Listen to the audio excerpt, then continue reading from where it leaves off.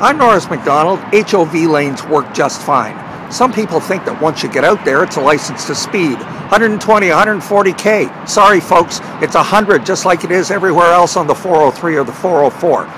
The HOV lanes are for carpoolers, people with 2 or more people in the car who goes flying past thousands of cars that have single drivers in them. That's what they were designed for, and they're also a reward for driving green vehicles as well. Let's not forget that. HOV lanes are here to stay.